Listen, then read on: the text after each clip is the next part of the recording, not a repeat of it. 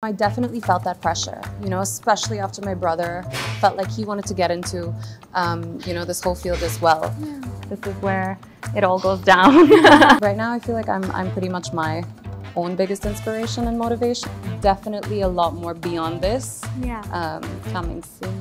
The only bad photos he has are on my phone that I'm Oh. not allowed to publish. Yeah. Hello everyone, my name is Aina Mehta and welcome to Pinkvilla. Today I'm actually at an MMA gym and I'm going to meet someone who is known for breaking stereotypes. She actually found her passion while she was surrounded with Bollywood around her. She's none other than my favorite Krishna Shroff. Come in.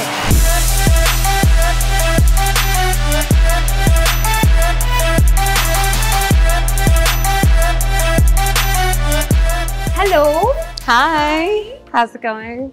Welcome to Pinkvilla. Thank you so much. So happy to be here. So Krishna, I said actually in your introduction that you have grown up in a world full of Bollywood and actors and movies around you. In this process, you can get influenced in the sense that you would also think that you want to get into films. How did you break that and how did you discover that I actually want to do something else? You've answered in so many of your interviews. People have asked you when you're debuting, but you're very clear what do you want to do. How did that discovery happen? To be honest, I feel like initially all those outside voices would definitely influence me to a certain extent. As a young teenager, you're very easily influenced, So back then, I always felt like I had to be someone that people expected me to be.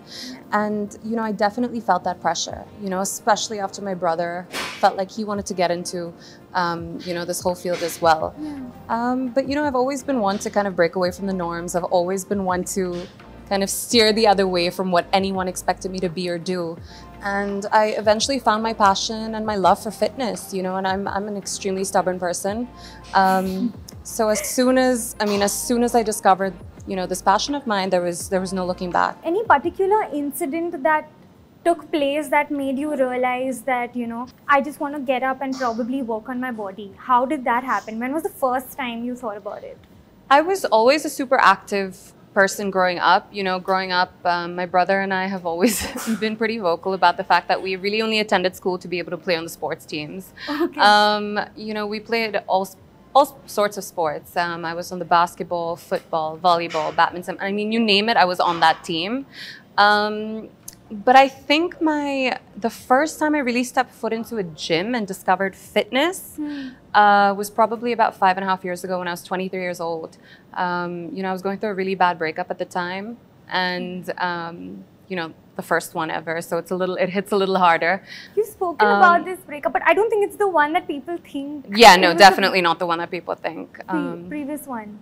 That if I'm allowed to say so, but definitely the first one always hits a little harder. So without realizing it, you kind of merge into the same person. So when that ended, I realized I need to prioritize me and do something for me.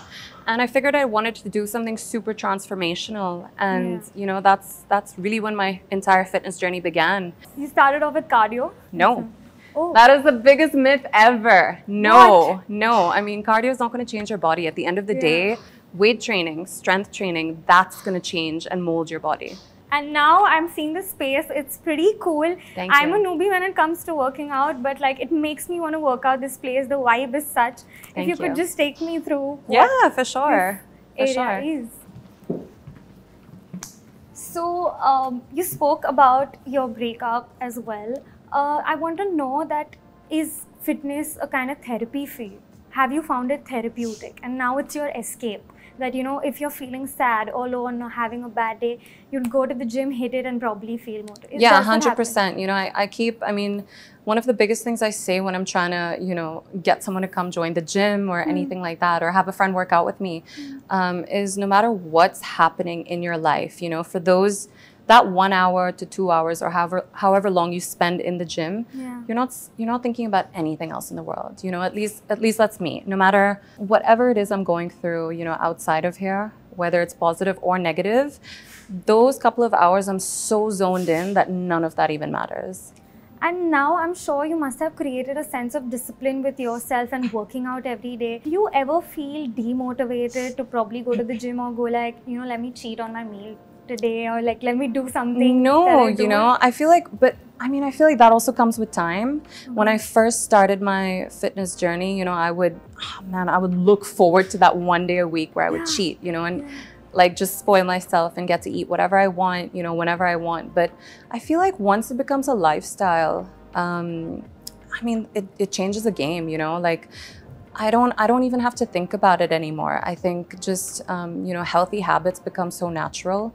And the minute I kind of steer away from that, that's when I feel like, oh, something's wrong. Like I shouldn't have done this, or I don't enjoy it as much anymore, you know, because just healthy eating, a healthy lifestyle, it's become second nature. Also, this space that I'm looking at right here, I have not seen that happening in a lot of gyms, actually any gym. Can you tell me a little about this space? Because MMA is something that, you know, you and Tiger have like actually got to India. Not a lot of females are doing this. Can you tell me something about that? Yeah, absolutely. You know, I think people don't realize MMA is the fastest growing sport in the world today. I'm especially proud of, you know, this entire section right here, because I don't think any other gym in India offers this, you know. We have the entire fitness aspect, we have the weight training, we have the cardio, but then we also have this, you know, and I think this is what makes us unique. We have 5-year-olds coming in here, you know, and wanting to... 5-year-olds? Yeah, we have 5-year-olds coming in here and, you know, like running around in the cage and you know, trying to learn the fundamentals. Yeah. Where have you got that quote from? Never a victim, forever a fighter. I will probably give my... I have to say I give my coach credit for that, Coach Alan. He's also our operations head. Oh, okay. So yeah, he came up with that. Also for women, I think it's a great space to learn like self-defense. 100%, yeah. You know, I always urge all my, you know, female friends to join, take up a session with me and just give it a shot. And I mean, there's really no better feeling. For the weight training part, I think that is the section. Yes. We can go have a look there. So this is my personal favorite.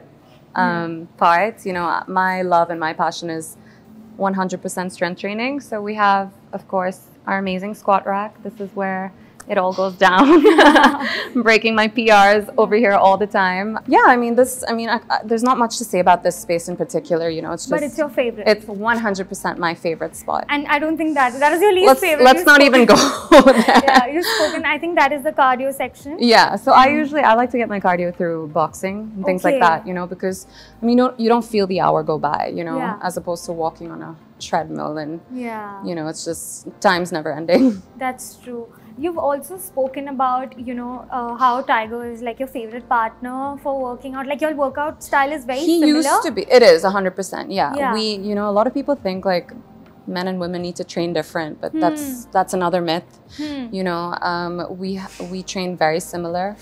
He used to definitely be, you know, someone. I mean, he still is. I definitely look up to him, and you know, he inspires me and motivates me every day. But I feel like. Right now, I feel like I'm pretty much my own biggest inspiration and motivation, you know, just because I know where I've come from in this particular, you know, field itself. So yeah, definitely, I wake up every day just wanting to be better than I was yesterday. But I have heard this, that you look up to Tiger, like, you know, in a lot of your interviews, and you said that, you know, how he is the ideal brother. I have a very contrasting question. Okay. I have not seen the Tom and Jerry side of two of you. What about Tiger pisses you off? Like, a lot. This nobody knows. People just know. That's a really good question, but I swear to God, like nobody on this planet can get under my skin the way he gets under my skin. He's the only one that can piss me off, and the only one that can calm me down again. Yeah, that's like the sibling relationship, because I've always seen you talk so highly about Tiger, and I'm like, this. It's because a lot of people don't see that side to him. So, I mean, they wouldn't even believe me if I said it. You know what I mean? Like, you have to be really close to him. He needs to be super comfortable with you to be able to see that side. And you also said that you are your own biggest inspiration. You want to get better every day. So that makes me think that after this, how do you have that motivation that I want to get better than this? Aren't you like, do you have that point where now I'm satisfied with my body and the way I am? No chance. Have you seen my family? Like I recently said in another interview, my parents are aging backwards. And on top of that, I have a superhero as a brother. You know what I mean? So you're constantly trying to keep up with that, you know, because I feel like there are those automatic expectations. And I mean, at the end of the day, there's, you know, it only benefits me. And I also said in your introduction that, you know, you're always breaking stereotypes. You work for your body, you flaunt your body, you're pretty open about it, and but there are people, like the society we live in might not take it positively every time. How do you deal with trolls? Because obviously the part where you're getting girls are messaging you, you're an inspiration and stuff, hands down, that's always lovely. But how do you deal with the darker side of this? I don't. You know, I used to, like I said earlier, you know, earlier when we were talking, those outside voices definitely, you know, mattered. Yeah. But I feel like when you're so comfortable and so secure within yourself, none of that really matters, you know, because whatever they may say is not going to change or impact who you are or your life in any way, you know. As long as you're not hurting anyone, you know, you're staying true to who you are, there's nothing wrong in that, you know. And I always say there's a fine line between good taste and bad taste, and I don't think I've ever crossed that line. So I've noticed this, you're very experimental with your hair looks. You do these cute little buns, you do braids, you've done a high pony right now. Besides fitness, do you have any more interests that like the audience isn't aware about? I'm definitely working on a couple of things. Okay. That I don't want to give my ideas out. You know what I mean? Like it's still pretty early on, but I definitely have a couple of other businesses that I'm working on right now, and that I want to give myself maybe a year or two for to like launch in the proper way. But definitely a lot more beyond this. Coming soon. Okay. Very excited to know what that is. I also wanted to ask you about your tattoos. No one's asked you that you have like really big tattoos and you really liked getting inked. What is the agenda behind it? I used to like getting inked. You know, I feel like I was, like I said, I loved, you know, going against the norms. I was a pretty rebellious teenager. So I think most of them happened back then, you know. I didn't really give much thought to it.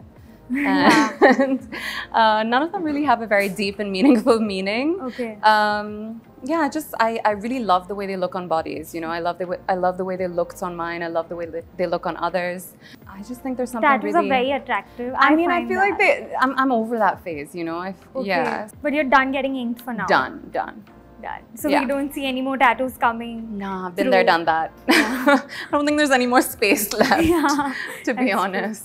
And lastly, before we let you go, we have something fun planned for you. Okay. So let's hop on to that segment. Let's go. Yeah?